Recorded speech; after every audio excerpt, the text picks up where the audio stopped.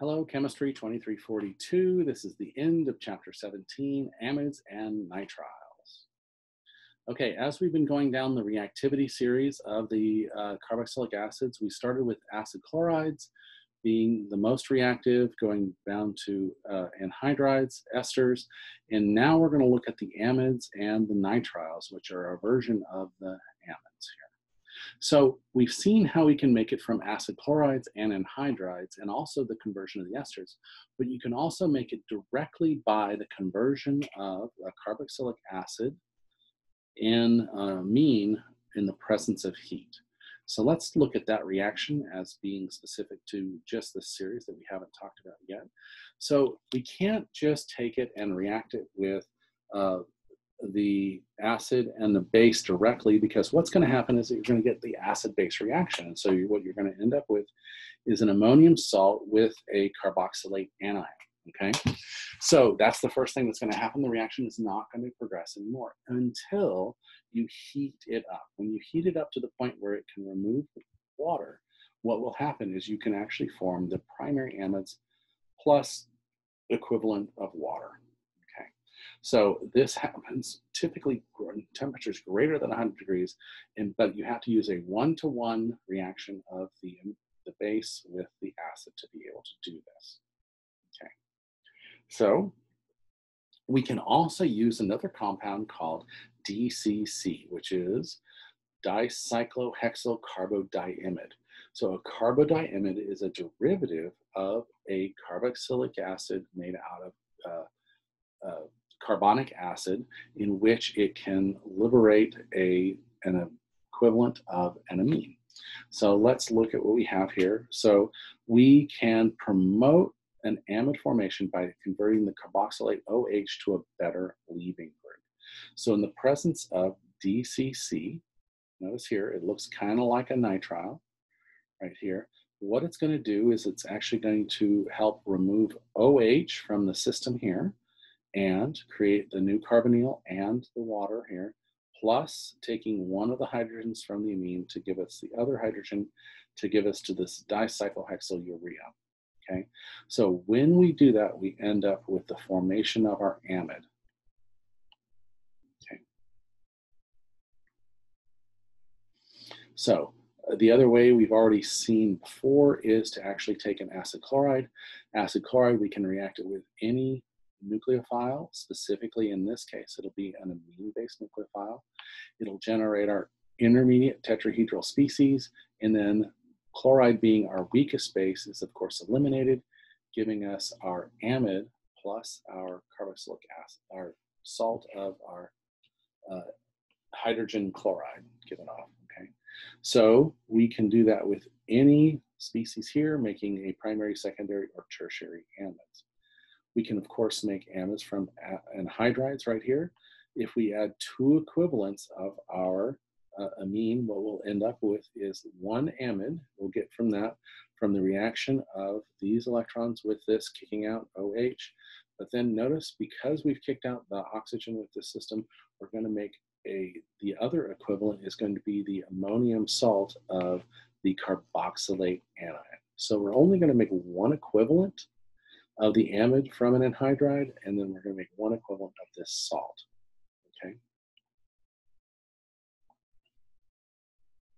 So we can also make them from esters. Again, this is acting as a nucleophile coming in and attacking here, and the base being the stronger, the amine being the stronger base, it's going to kick out the alcohol. Okay. This tends to be a little bit slow and can be acid catalyzed. But what really helps this reaction is the idea that the alcohol is the weaker base in the system, and so it's driven to completion in that system. Okay.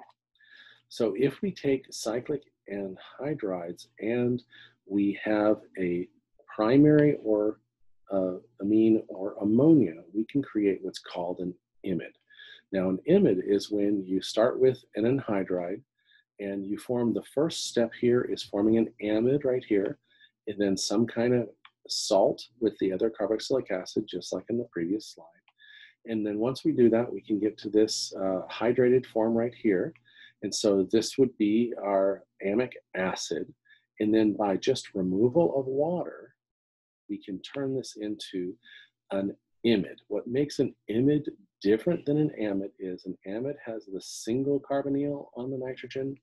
An imide has two carbonyls on the nitrogen. So we go from a single carbonyl on a nitrogen to two carbonyls, going from an amide to an imide. Okay.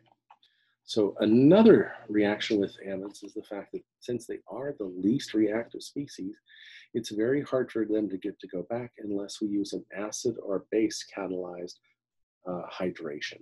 So we can take it with water. In fact, the amides are quite stable to water in the neutral conditions. You can boil them for days and days and days and nothing will happen. But if you add some acid there, you can drive the reaction to completion by having the ammonium salt come out. Or if you have a large excess of water and a base, you can form the carboxylate salt, which then can be isolated and the amine can be taken off as well. So these are commonly used in other systems. For example, going from this acid amide, you can do a large excess of water and get to the ammonium salt plus the acetic acid. Or in the case of this methyl aminobenzoate, we can convert to the benzoic acid salt plus the methylamine. Okay. So the mechanism for the hydrolysis of this involves the use of the hydroxide as a nucleophile to create our intermediate, where we have all four of the systems on here. Now you have to create one that's the better leaving group.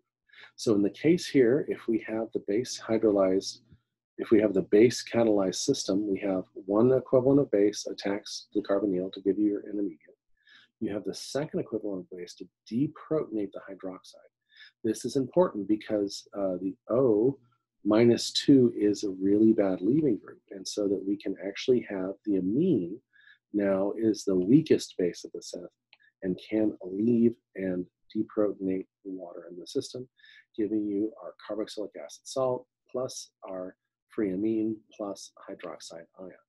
Okay, so the key here is you have to have two equivalents. One is doing the nucleophilic addition reaction, and then the second one is deprotonating the OH to give us our amine as our better leaving group.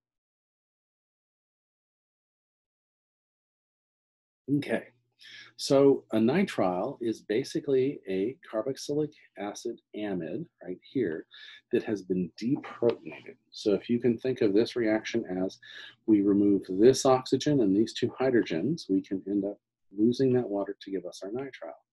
That being said, we can make these nitriles either in that way or using them by nucleophilic substitution.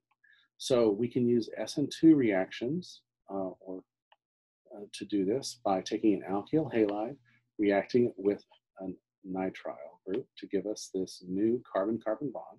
Remember, this is the first reaction where we created that new carbon-carbon bond and extended the chain by one carbon. Okay, so this will happen with any number of SN2 or SN1 type reactions. Now,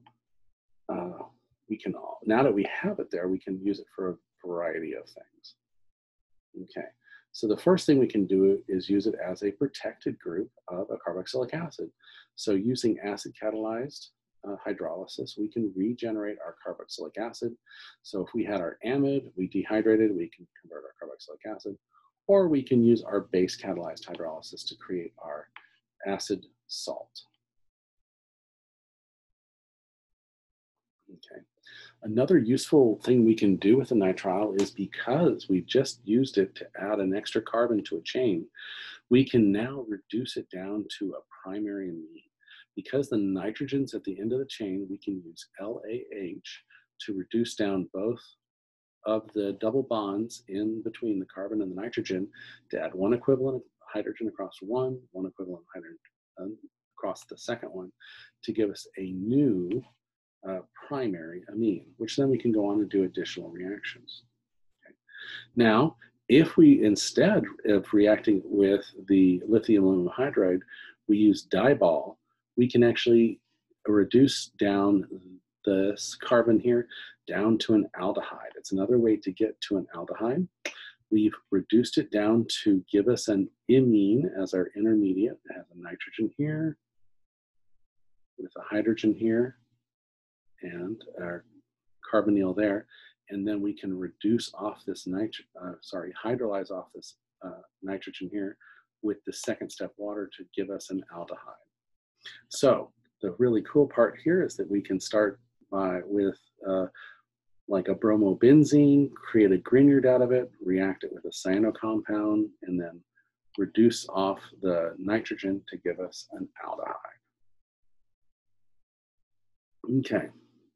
So another thing that we can use these for is to use them as the substrate on a Grignard reaction. So we can take this as our partially positive portion of our molecule and react it with one equivalent of a Grignard reagent or a lithium reagent, and it'll give us an intermediate that we then have to hydrolyze. It'll have to hydrolyze off that nitrogen to give us a ketone. And so one example of that would be to take this cyanobenzene right here, react it with one equivalent of ethyl Grignard, and we'll end up, after hydrolyzing off the nitrogen, we'll end up with this ethyl benzoate, ethyl benzyl ketone. And that is all we have for carboxylic acid derivatives.